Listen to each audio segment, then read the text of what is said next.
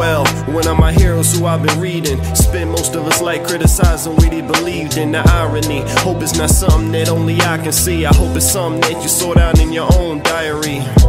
For me to self-reflect is such a dire need, while for others can seem staggering. Keeps me from being arrogant, though it can be embarrassing. Me, myself, and I, once in a while we need a gathering. The place of my imagination's where we gathering, taking time talking all the predicaments that I'm in. See, it's hard to remain adamant, maintain stability from all the shit that's happening. It gets to me, hard to maintain the positivity and keep account of all of the blessings that God has given me.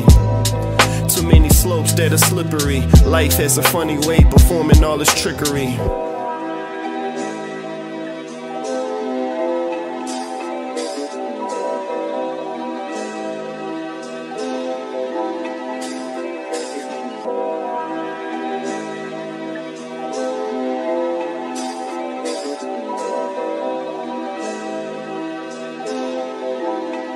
Yeah, I wanna move away, far away from where idiots be. All of the city is sea, in every city I see. I think I'm prone for depression. Those who claim oppression, well, y'all need a historical lesson.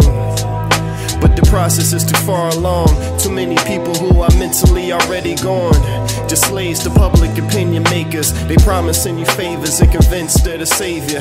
Would they support? Well, that's everything I object to. And so I'm thinking that Japan should be my next move, the only place that I see where I can defect to. Sins committed now will take years to confess to. Eventually, may even take a century.